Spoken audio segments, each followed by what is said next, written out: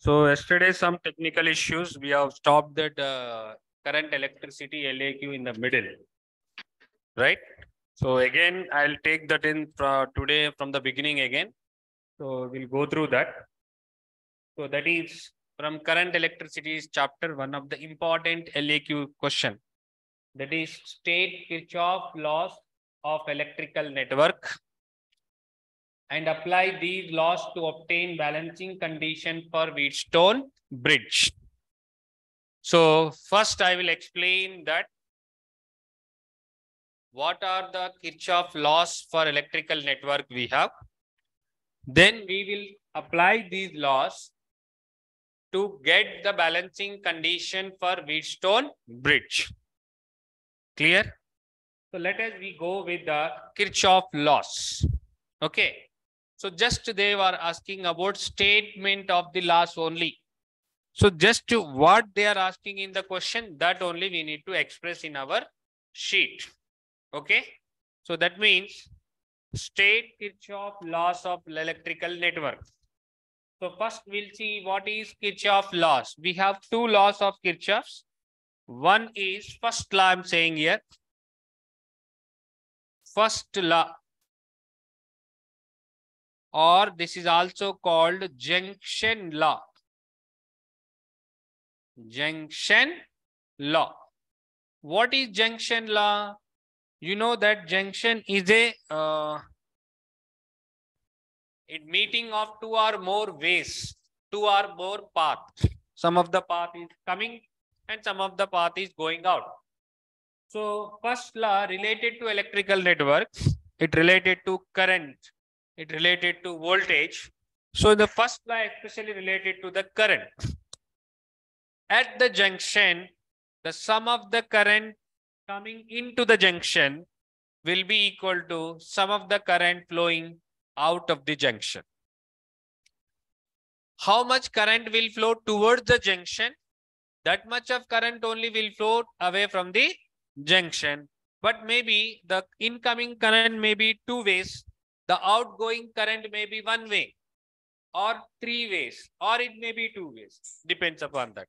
But so how much current is you are getting towards the junction, that much of current will flow away from the junction. जितना आ रहा है towards junction के पास उतना ही junction के बाद जाएगा. So that means, so if I take one simple diagram, if you take, so this is one junction I'm taking. There is a current is coming, I1 current is coming here, and there is a current is coming again, I2 current. I1, I2, both the currents are coming towards the junction at O. And I'm taking, there are other currents, which are three currents flowing away from the junction. That is I3, I4, I5. As from the diagram, we have totally 5 currents are there, in which 2 of them is moving towards the junction, that is O. 3 of them is moving away from the junction, from the O. That means, as per the definition of the junction law, what is that mean? Sum of current flowing into junction is equal to sum of currents flowing out of junction.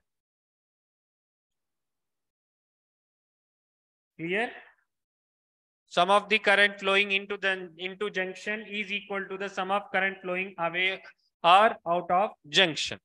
So as from this definition or statement of the law, from this diagram one we can write I1, I2 is flowing towards the junction. Yes or no? Yes. And I3, I4, I5 is moving away from the junction. Observe the arrow mark. This arrow mark is towards the O is there. But these arrow marks are away from the O. So this means I can write from this statement sum of the current flowing toward junction, that is I1 plus I2, is equal to sum of the current flowing away from the junction, that is I1, I3 plus I4 plus I5. So both of these I1, I2 will together, how much current is there? Then I3, I4, I5 together will be same amount of current.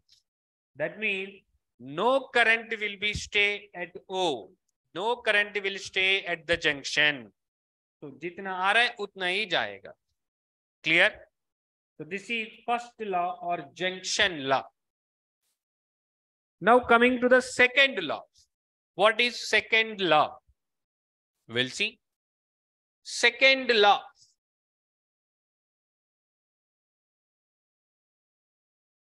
Or this is also called voltage or loop law, also called voltage or loop law. What is voltage or loop law? Means in any electrical network, if you consider one closed path, loop means closed path. So in any electrical network or in any closed path, if we see in any closed path, the sum of or the algebraic sum of potential difference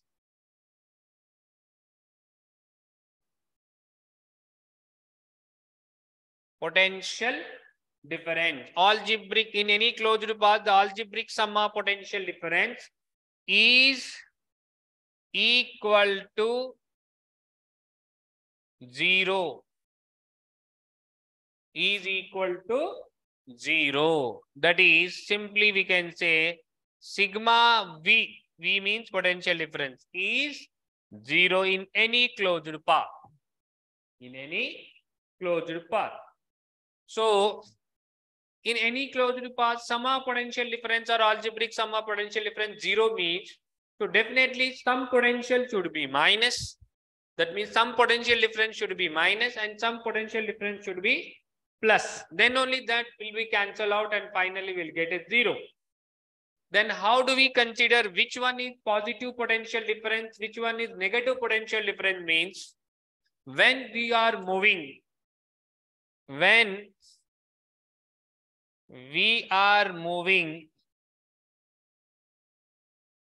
in loop from higher potential to lower potential, then PD is negative. PD means potential difference. When we are moving in loop from high potential point to low potential point, higher potential to lower potential, then potential difference is negative. Similarly, when we are moving in loop from low potential to high potential, then potential difference will be positive. Simple, we can say, if it is going towards a higher potential, it is positive. Towards the lower potential, it is negative. That's it. So high to low, negative, low to high, positive. But potential difference means, as from Ohm's law, across the conductor or across the resistor, when current is flowing through a resistor, the potential difference is I into R. And we know that current flows from high potential region to low potential region, or high potential point to low potential point. So when current is flowing through resistor, so we need to mark what is higher potential point, what is lower potential point. And in resistor, we need to mark the high and low potential point as by seeing the direction of current, and current flows from high to low point. And in loop, we have getting some cell or battery. So battery or cell has EMF. So you know that battery symbol is one short line, one long line will be present. Short line represent negative potential, long line represent positive potential. Obviously, we can say long line is plus and short line is minus, or high potential or low potential. For example, one example I'll say from here. One simple circuit I'm taking. One cell which has EMF E, and there is one resistor is there here. This is called R1. And this is another resistor is there, which is called R2 here. And as usually, there is no current is flowing I from this direction, like this current is flowing. Finally, it is coming. Then I'm taking, there is a loop. Loop I'm taking, I'm marking as A, B, C, D. I'm taking a loop as A, B, C, D, A. Loop means where you start and you going in a network and come back to the same point. Starting point and ending point should be same. Then only it's called closed loop. Loop means closed path. So closed one, A, B, C, D, A. That means like this. A, B, C, D, A. Okay. So our loop is A, B, C, D, A. Correct? Start with A and move towards B, C, D and come back to A. Now, while you are moving, if any potentials are, you are going from high to low means negative, low to high means positive. For that, what we will do, first we'll mark the high potential and low potential regions so that easily we can write the equation. What is that you see? First, we started with the A and current is flowing like this. A to B current is flowing. And we know current flows from high to low potential.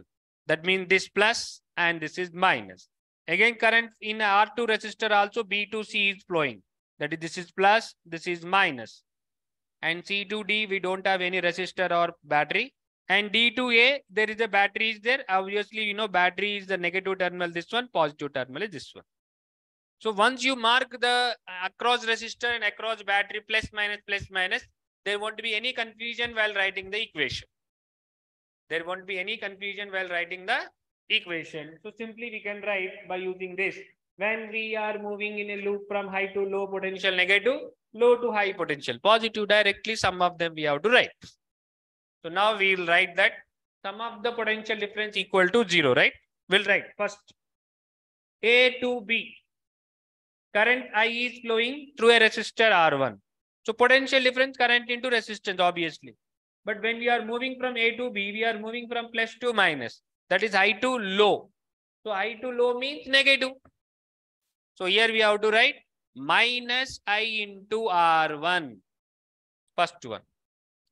Second, B to C. B to C. So B to C, that is plus to minus. Again plus to minus. Again it is minus. So that is again I minus I into R2.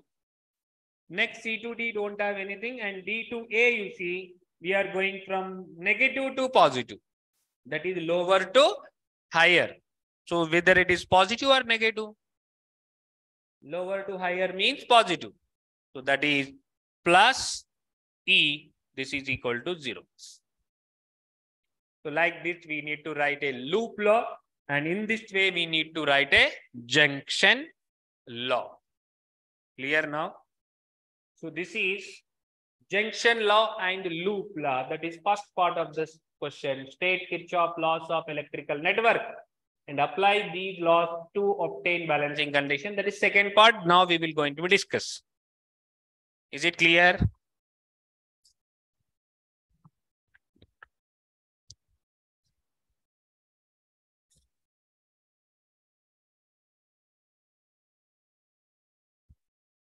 Yeah. So just now we discussed the first part of the question. The second part, that is apply these laws to obtain the balancing condition of Wheatstone bridge, right? So let us, what is called Wheatstone bridge? A Wheatstone bridge is simple. It is a combination of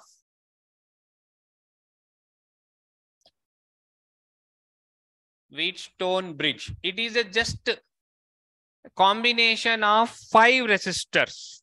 A group of 5 resistors in which 4 resistors are connected as 4 sides of the square, 4 sides of the square or 4 arms of the square. And the 5th resistor we connected and along the diagonal of the square. Okay. And about other diagonal, between other diagonal point, we connect a battery. That means a Wheatstone bridge is a combination of 5 resistors along with one battery. And that is look like a square shape. Between one diagonal we connect a 5th resistor, and another diagonal between that EMF, that is battery, will connect. So let us see what is that exact diagram. Look here.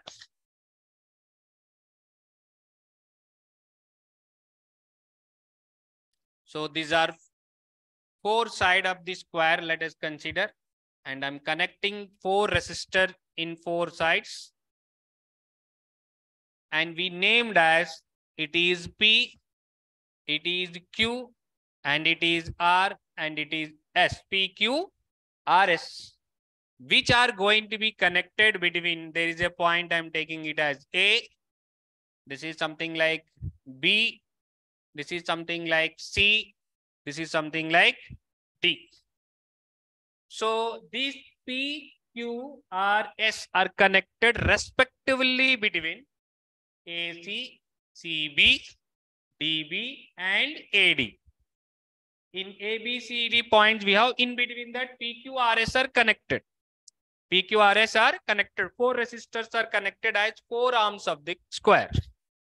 Now the 5th resistor which we are going to be connect between the C and D diagonal, that is called galvanometer resistor, we call G.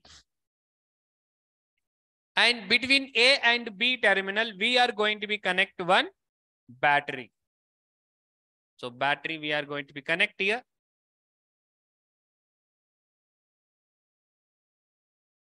So this battery has EMF E, and this is the terminal called A, and this is the terminal called B. Okay. Now, which 2 laws just now we discussed, that is Kirchhoff first law and second law, will apply for this one and get the balancing condition for Wheatstone bridge. So what is called balance, or when we can say bridge is balanced? Bridge is balanced means we can say bridge is said to be balanced. That only possible when the potential difference across the galvanometer resistor, the potential difference across galvanometer resistor should be 0. Should be 0. That means there is no current is passing through this galvanometer resistor. That means from the G or through the G, there is no current is passing, because the potential difference across that is 0. Potential difference 0 means what? जितना potential C पे रहेगा उतना ही potential D पे रहेगा. That is, potentials are same, there is no current will flow. So whenever there is no current is flowing through galvanometer, or the potential difference across the galvanometer is 0, then we can say at that time or at that moment we can say the Wheatstone bridge is balanced. Wheatstone bridge is balanced. So at that time, what is the condition we'll get? We'll see now. First of all, for this circuit diagram, we'll apply the Kirchhoff 2 laws. What are those 2 laws? We'll see now. First, there is a current. It is coming from positive terminal of the battery. As I current is coming towards the junction A. Current I is coming towards the junction A. So obviously there is a current will be divided here because junction A is there. Towards the junction A, I is coming, and away from the junction, 2 currents are flowing. I can write it as I1, and there is a call I2.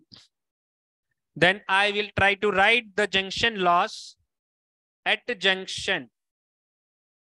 At junction A. Junction law I'm applying. So current flowing towards the junction is equal to away from the junction. That means as for the diagram, I can write I is equal to I1 plus I2. Equation 1 we consider. Then similarly, this current is flowing towards the junction C, another junction C we have. And at this junction C, I1 current is coming, and here I am taking there is a I3 current is flowing away from the junction or through Q. And there is a current is flowing away from the junction. I am taking it as IG, galvanometer current. So that means at the junction C, I can write I1 is coming toward the junction and flowing away it is IG plus I3, equation 2 I'm consider. And coming to again junction D, you see I2 current is coming toward the junction, IG current also coming toward the junction, and these two are combined to form and one more current called I4. I4. So I consider that I2 is coming towards D, IG also coming towards the D, and it is moving away from the junction is D to B, that is I4 current. So same for if I apply the junction law at D junction also, so we can write it as I2 plus IG, that is equal to I4. This is equation 3. Okay. Now finally, there is I4 current is coming towards the B junction here. There is I3 current also coming towards the junction B. But from the battery of the positive terminal of the battery, the current is out is I. So towards the negative terminal of the battery should also come I only. So that means here I current is coming out. So that across the circuit it flows and remaining current I should come.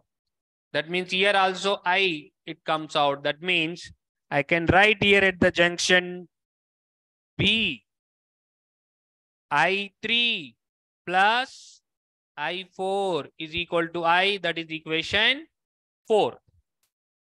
So 4 junctions, we have applied 4 junction laws. So we got it as 4 equations. Clear now?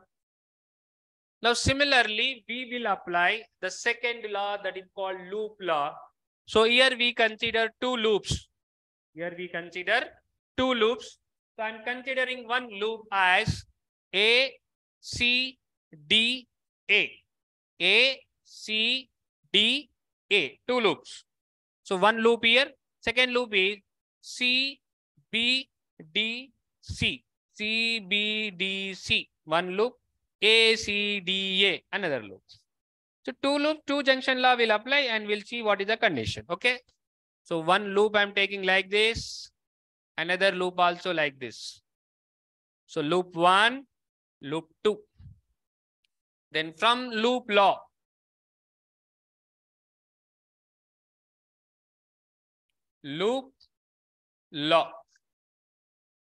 from loop law, for loop you see A, C, D, A. A, C, D, A. A, C, D, A. So first of all, what we have to do, we have to mark plus minus marking. Then only we come to know whether plus or minus potential difference. So here we'll mark from A to C. Current is flowing from A to C, so that it is a plus terminal and this is a minus terminal. And again, current flows from C to D. So it should be a plus terminal and it should be a minus terminal. And current flows from A to D. But we are moving from D to A because in loop. So this should be a plus and this should be a minus. Now apply this loop. So start with A and move towards C and again towards D, again towards A. Like this you have to move. So first A to C you see. A to C we are going from plus to minus. That is higher to lower, which is negative. So that is I1 into P. Minus I1 into P. Second from C to D is also going from plus to minus only. That is higher to lower only. Again potential difference negative. That is IG into G. That is IG into G. And from D to A we are going from negative to positive. Negative to positive means lower to higher, which is positive potential. So positive potential, that is plus I2 into R, that is equal to 0. This is considered equation 5. So because sum of potential difference is 0 in loop law. So that's the reason sum of this will be 0. Got it? कुछ नहीं, easily we need to apply loop law and we'll get an equation. For next loop of, for a loop, second loop I'm taking this C, B, D, C. C, B, D, C. C, B, D, C. Again, we'll make plus minus marking in this loop also. C to B we are coming. So along the current only coming. This is plus, this is minus. And B to D we are coming, but opposite to direction of current we are coming. So it should be minus, this should be plus. Current flows from higher to lower. Again D to C. Again it is moving, already mark is there, negative, positive. Then apply loop law here from C to B first. So we are getting from higher to lower. We are going from higher to lower, it is negative. That is minus I3Q. And B to D, we are going from negative to positive. That is lower to higher. That is plus I4S. And D to C. D to C also we are going from negative to positive. Lower to higher, it is also plus. Plus IgG equal to 0. This is equation number 6. Equation number 6. Clear? See, these 4 junction laws based on the junction law, at this junction, at this junction, at this junction, at this junction, we applied and we wrote the laws. Equation we got 4. Now we have imagined 2 loops. One is ACDA, other one is CBDA. 2 loops, we applied 2 loop law. We got 2 more equations. Now just now I told that bridge is balanced. Bridge is balanced means potential difference across galvanometer should be 0 or current flowing through galvanometer should be 0. Correct? So that means if can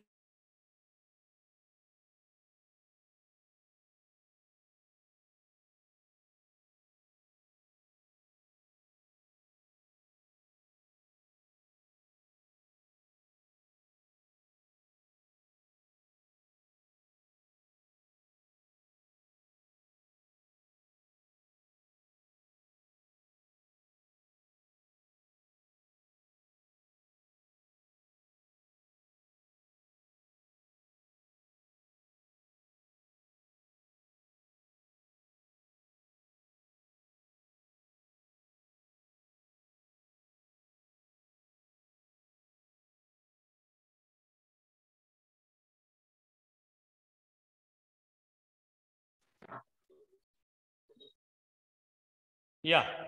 So for to balance the Wheatstone bridge, the potential difference across galvanometer is 0 or current through it is 0.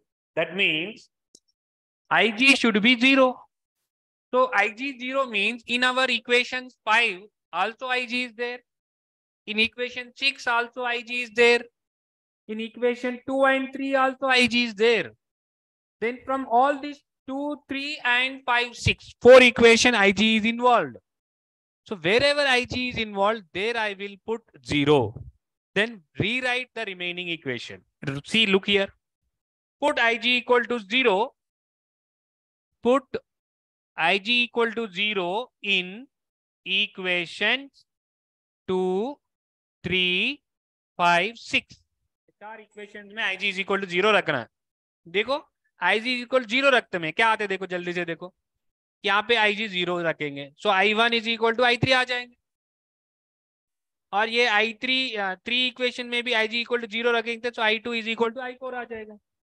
So मतलब I1 is equal to I3 आ रहा है और I2 is equal to I4 आ रहा है.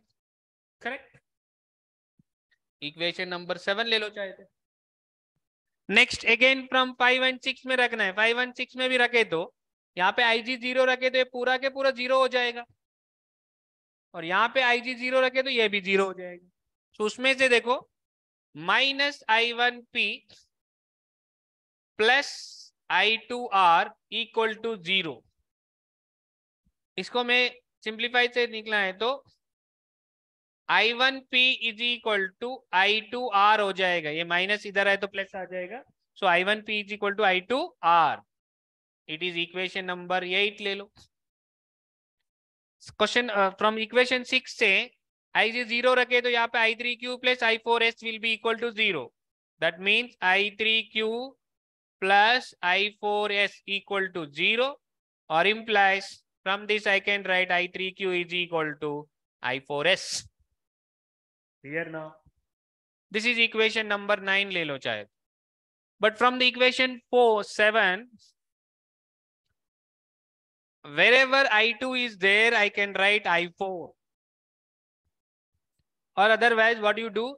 Divide equation 8 by 9. Equation 8 by 9 you do. What will get? I1P by I3Q is equal to I2R and I4S. But from equation 7, wherever I2 is there, I can write I4. Wherever I1 is there, I can write I3. So replace. So from 7, I can write I3P by I3Q.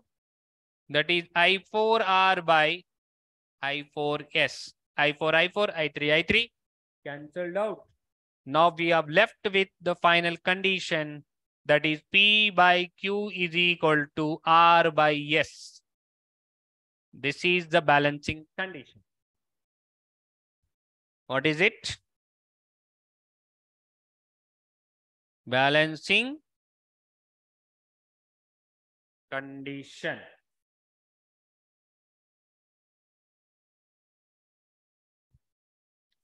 समझ में आया ये? Lead stone bridge जो balancing condition है, P by Q is equal to R by S. थोड़ा सा lengthy है, but step by step करे तो आसान लगेगा. Clear? So this is one of the important question from LAQ from current electricity chapter. Clear?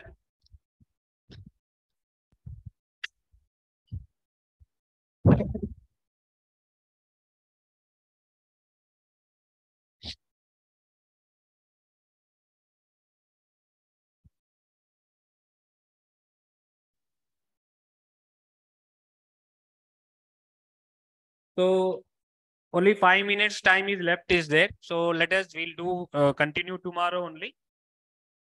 Tomorrow with nuclear reactor, I will explain the LAQ nuclear reactor. So by tomorrow, so obviously all the LAQs will be going to be covered by tomorrow. That means Saturday.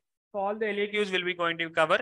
So whatever the LAQs I explained, from the waves I explained 3, and from current electricity this, and tomorrow I will explain nuclear reactor. These 5 questions, if you perfect, definitely you can able to attempt the 2 questions. Clear? So tomorrow we'll continue that remaining. If you start also, it will stop by middle only. So better we'll start tomorrow that. Clear?